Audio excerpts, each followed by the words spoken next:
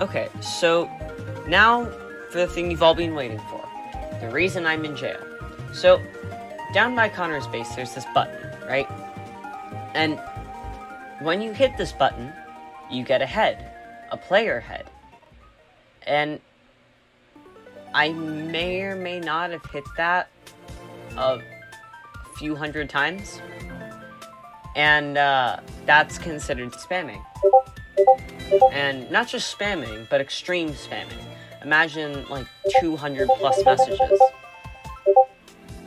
Next, while I was running around, I was teleported into a jail right inside my home by Brandon.